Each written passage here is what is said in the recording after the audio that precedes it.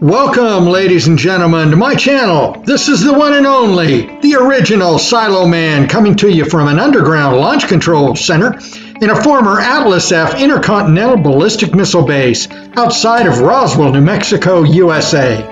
Over the next several minutes, you are going to see several silo photographs taken between 25 and 40 years ago. Much of the graffiti you are about to see is fairly bad, but some is also a work of art.